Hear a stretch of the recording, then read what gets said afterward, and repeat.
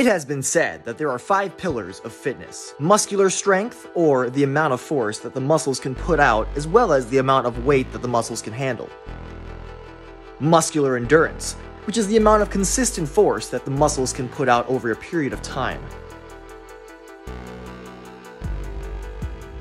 cardio endurance, or the body's ability to keep up with activity that challenges the entire body, but specifically the heart; flexibility, the body's ability to stretch and move through an unrestricted range of motion; and body composition, the amount of body fat compared to lean muscle tissue.